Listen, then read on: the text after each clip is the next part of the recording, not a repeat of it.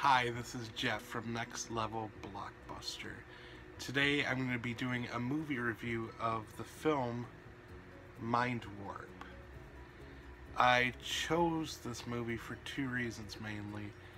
The first reason is it was provided to me by Mill Creek Entertainment, and I wanted to give Mill Creek Entertainment a bit of a shout out on my first video for my blog because they have been very generous and supportive of my blog, and if it wasn't for some of the review copies they provided to me and the support, I wouldn't have some of the content I have on my blog. So I greatly appreciate everything they've done for me.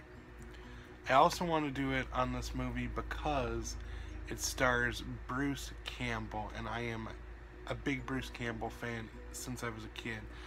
The Adventures of Briscoe County Jr. was one of my favorite shows growing up, so this seemed like a no-brainer as my first movie review to be filmed.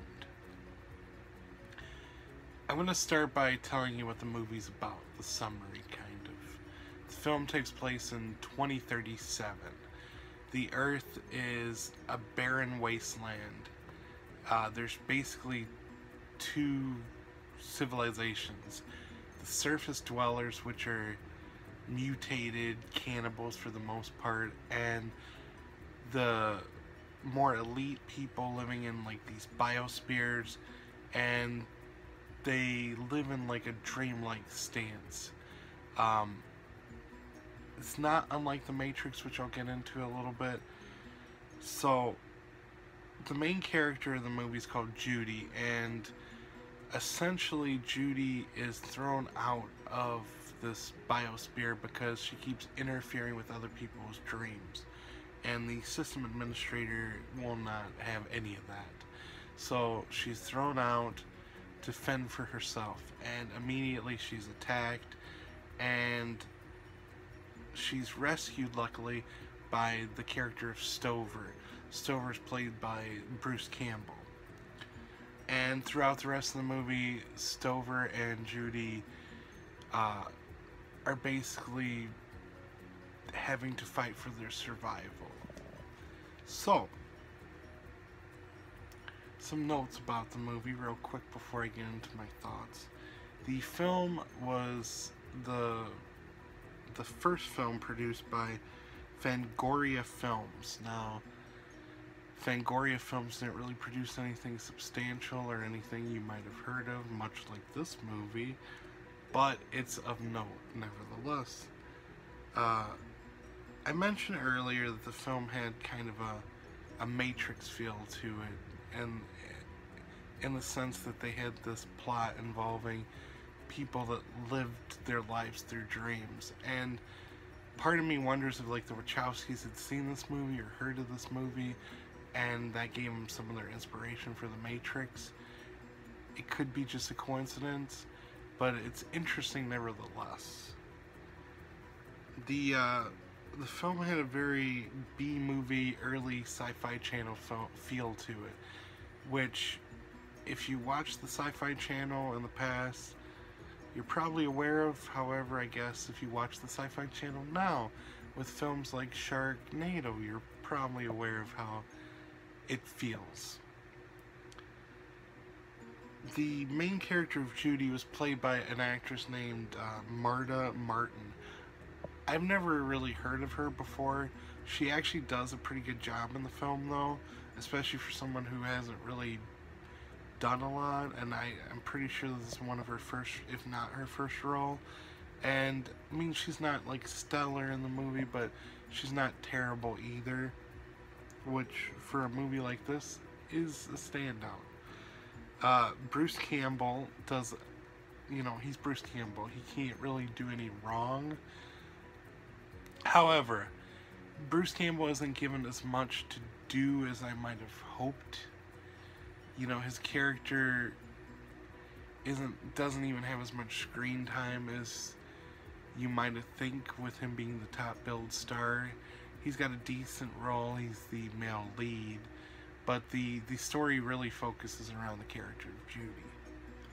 To me, the real standout of the cast was was an actor named Angus Scrimm. Now, Angus Scrimm is a horror icon, and I'm sorry if I mispronounce any of those names. He's well known in the horror community. I want to say it was the Phantasm films he was in. I don't know offhand, but I'm pretty sure. I haven't seen him, so don't kill me if I'm wrong. But to me, he stole this movie. He played Judy's father in the movie, and he does an incredible job. And I will get to his performance in a few minutes because it involves the ending of the movie. The movie, how should I say, it felt like Mad Max on a budget to some degree, which I guess the original Mad Max was on a budget, but it was also directed by the incredible George Miller. This movie is not, so you have that. Now, I mentioned the plot about Judy's dad, and it involves how I feel about the movie because it plays into the ending of the movie. The movie has like an M. Night Shyamalan on steroids ending. It has twist after twist after twist, and the first twist isn't terrible. Again, spoiler.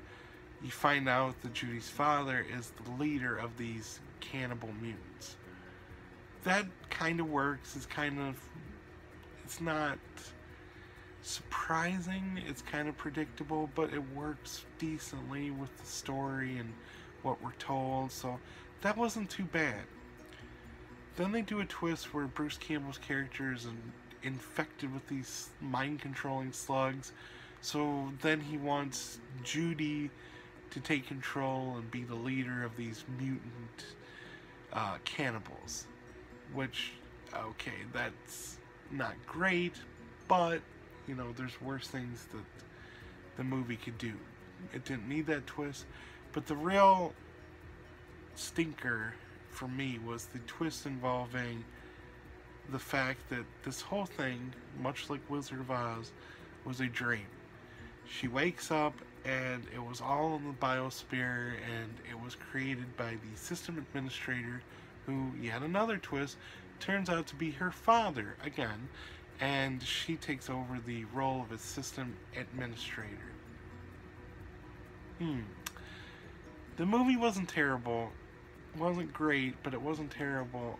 But that ending had left such a bad taste in your mouth. Ugh. But what grade would I give this movie? Ugh. I think I would overall give the movie a C.